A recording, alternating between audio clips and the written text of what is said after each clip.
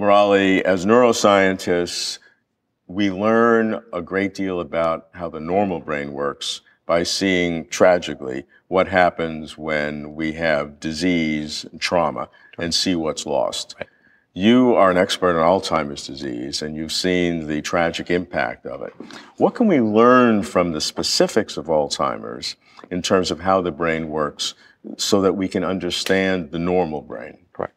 So Alzheimer's has given us, Alzheimer's research has given us tremendous insight into how the brain ages in general and how the brain goes wrong in the case of Alzheimer's. So originally we thought Alzheimer's was a disease just of old people. You know, we used to call it old-timers disease, so you didn't have to worry about it till you were in your 70s or 80s. Now we know that the Alzheimer's pathology silently builds up in the brain perhaps 15, 20 years before someone gets memory loss. So the first lesson from that is if you're in your 40s or 50s, that's around the time when the pathology starts building up. So you really need lifelong brain maintenance program to make sure that at your 40s and 50s, this pathology doesn't start. The second interesting thing we've discovered is the plaques and tangles, which are the root sort of pathology that defines Alzheimer's disease. They seem to have a slightly different timeline. So one theory that is currently very predominant is the plaques come before the tangles. So the plaques are the accumulation of these abnormal twisted proteins between nerve cells that appear to sort of damage nerve cell communications. And the neurofibrillary tangles are microtubule proteins that are abnormally folded inside the nerve cells that destroy the nerve cells from inside. So you have two attacks on nerve cells, one on the outside and one on the inside. Correct. And so if we really want to prevent Alzheimer's disease, much of our effort today is aimed at making sure that we can stop the initiation of the abnormal buildup of plaques and tangles. And we may have to start the process in the 40s or 50s. Even if we had an effective vaccine and we gave it to someone who's 70 years old and their brain is already filled with plaques and tangles, it might be a little bit on the late side. So scientists think that's one reason why several trials that have been done for Alzheimer's that were given to people who already had early stage to late stage Alzheimer's didn't work, was maybe because they were given at a relatively late stage. Yeah. Now we know that there's a predisposition to Alzheimer's by genetic problems and mutations, but even those people, there are things that can be done to prevent the onset. Well, we don't have a magic bullet yet to prevent the onset. But there are several strategies that people can take to try to reduce their risk. So a typical person with a family history of Alzheimer's, if your dad or mom had it, unless they got it in their 40s or 50s, which is a whole different entity called early onset familial Alzheimer's, where the gene is very highly penetrant.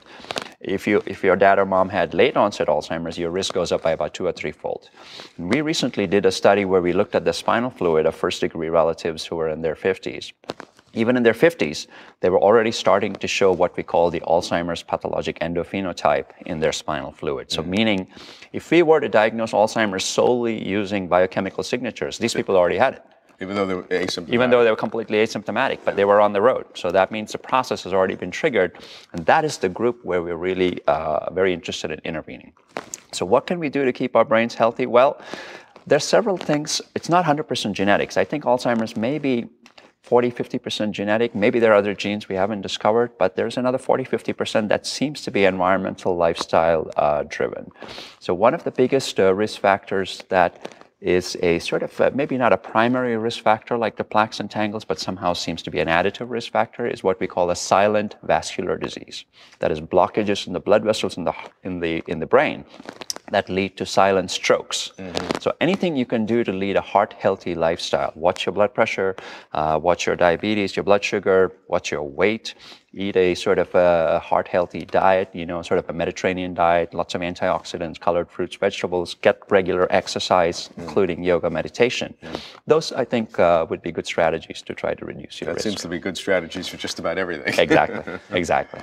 Back to the mechanism of how it works. How do these plaques and tangles actually impact the nerve cells, and then how can you go from that to the specific phenomenological or behavioral impact that they have? We're still trying to figure that out, and that's one of the research questions. And a great advance has occurred probably in the last 10 years or so. Before, we had to rely on autopsy examination of brains to even look at plaques and tangles. So there was really no way to correlate how much plaques and tangles a person had with their clinical and behavioral phenotype. Now, there is a scan called an amyloid PET scan that has been developed, where in a living person, you can actually image amyloid plaques. So we've published several studies, and we showed that the presence, about 30% of normal people have silent plaque buildup. And the plaque buildup is much higher, as I mentioned, in people with a positive family history. The plaque buildup seems to be higher in people who eat a high-fat diet. The plaque buildup seems to be higher in people who are less active.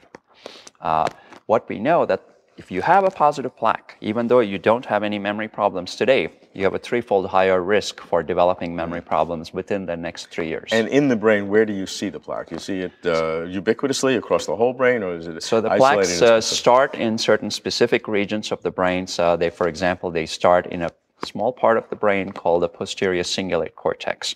And this also appears to be an area of the brain that is tightly linked to a new circuit, a relatively new circuit that's interesting in neuroscience called the default network. And from there, the plaques seem to spread. In fact, one of the very interesting theories people are talking about is, could this be a locally infectious process? Why is this plaque spreading throughout the brain?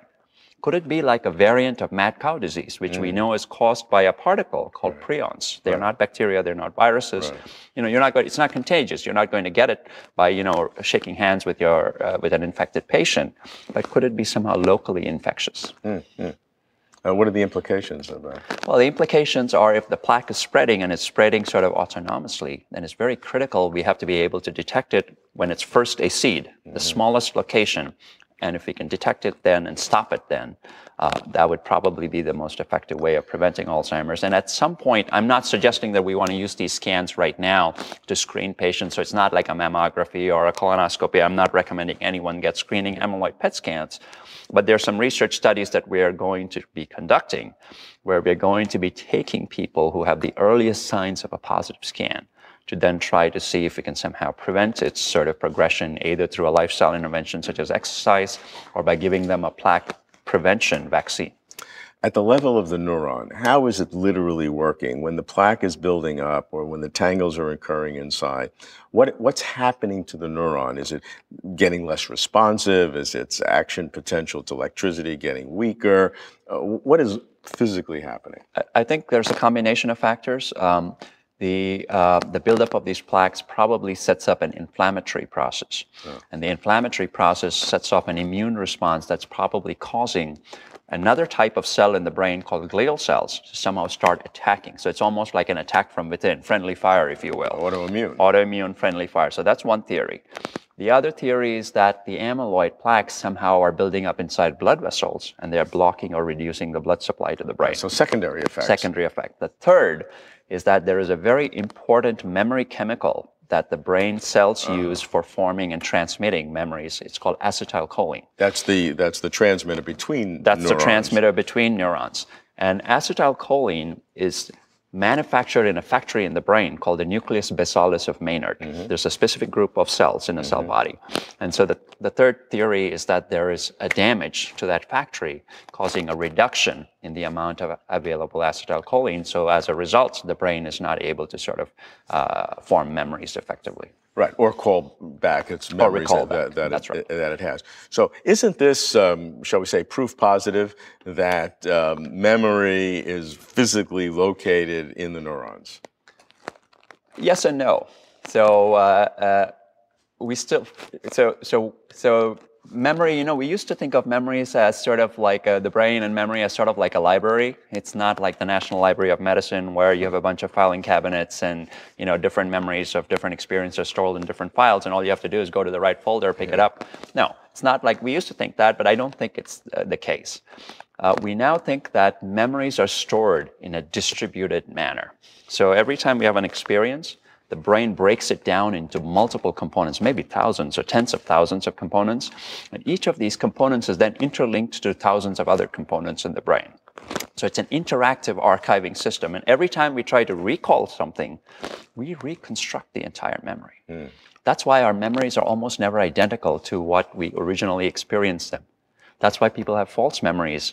That's why by changing the emotion of a person, you can actually change their actual recall of a memory because their brain is drawing on a different set of file folders to pull the information.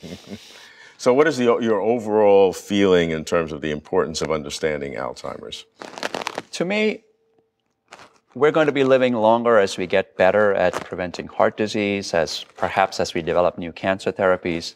You know, who wants to live to be 90 or 100 if you can't remember who you are or where you parked your car or, you know, how much money you have in your bank balance, or even more important, how to love your wife or your grandchildren or whatever. So ultimately, I think if we want to enhance brain longevity, you know, into our 90s, into our hundreds, you know, I think we're going to have to learn from Alzheimer's. If we can cure and prevent Alzheimer's, we'll find a way to extend brain longevity within 10 or 15 years.